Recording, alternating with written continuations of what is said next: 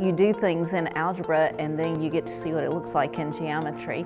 But geometry also, in the realm of classical education, incorporates the logic portion of thinking. We do emphasize the math and sciences, but from a Christian worldview and also from a classical worldview.